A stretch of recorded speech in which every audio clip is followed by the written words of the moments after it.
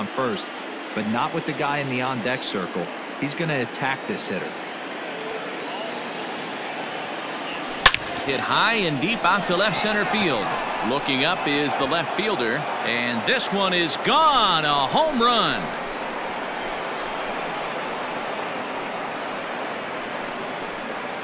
So a two-run shot to left center, number 26 for him on the season, and that gives the Red Sox a 2-0 lead.